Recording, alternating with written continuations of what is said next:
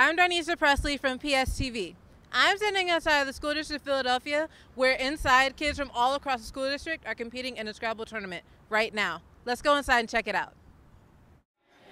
Well, we have about 1,000 students playing every week in their Scrabble clubs, and so this tournament is a way for them to have like a culminating event and something to work towards, where they get to compete with kids from other schools and win trophies and just kind of like represent their school in like a fun sport, a mind sport.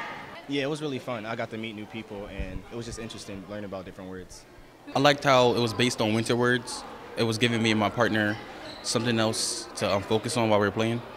Besides the creative making words and knowing your suffixes and prefixes, you're also using math when you're adding up the scores, using multiplication, addition. So it's a great educational experience. So it's really like a literacy tool, and you can do it for all ages. Like we have kindergartners who are learning how to play Scrabble Slam, and then they eventually start playing on the board.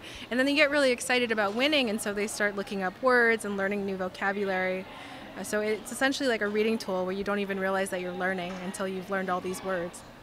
I can learn new words, and it helps me with math. The hardest thing in Scrabble is to make a word with clocks. If you don't have a word and you're using clocks and your clock go to negative, like you would lose 10 points each minute. It teaches me words, and I learn how to count by adding up the scores. The hardest thing about Scrabble is keeping score. Our mission is to develop high-quality after-school activities and resources to support youth and empower communities in Philadelphia.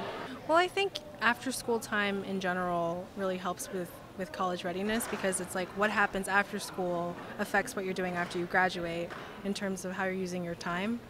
And things like Scrabble, you get to be part of a team and you get to do something productive, and you also have like really positive adult mentoring relationships in your life when you have a club leader who's supporting you through this process. ASCP has done a good job getting children and teenagers prepared for college and life after college, because we focus on mental games, chess, and Scrabble, and they also help get us to nationals and states. PSTV would like to congratulate Masterman and all the individual winners of the Scrabble tournament. Remember, this is a yearly competition, so come out next year to support your school. From outside the School District of Philadelphia, I'm Darnisha Presley, PSTV, out.